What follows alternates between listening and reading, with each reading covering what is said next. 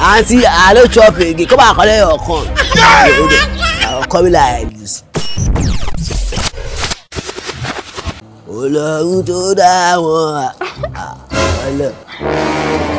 Oh baby, I father.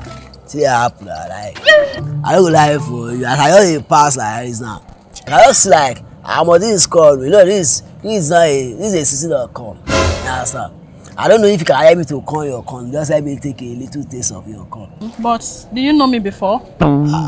Why should I just give you my corn like that? Is that about do you know me before that? You know when I say I want to corn the corn. You understand? See, it's funny that someone needs to know somebody. You understand? Yeah. When you are talking about knowing somebody, what is knowing somebody? You know somebody is like when you see somebody, I talk to that person, that person talk to you. You are talking to me, I am talking to you. You know I say yes. I let me call your corn. Okay, fine. You can have it. I can easily get another one out there. You give me everything. Yeah, sure. But about son here, you know all these blah blah girls. See them. All these blah blah girls. They are not even very like. You know what I say? Give me something. They are very stingy. But if they get like you, you are a generosity person. You understand? But I should call it, Abby. You're free.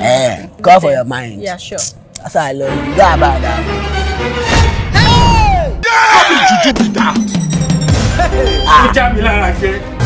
Hold on, Auntie. You think say they wine?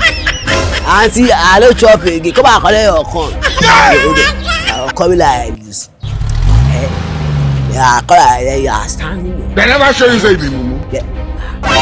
Auntie, come and take your corn, no. Mr. Man, don't dare it.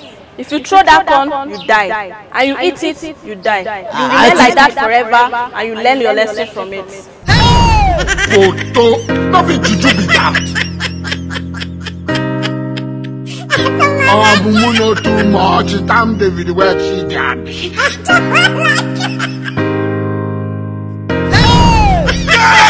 70 years old man.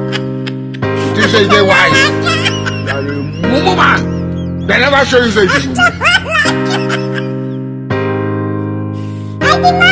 The earlier we realize this, the earlier every one of you realizes it. How many times would they tell you before you know that Nigeria is not for you? Left, famine, hungry. The Tiaga said, he fainted, he passed out. Photo.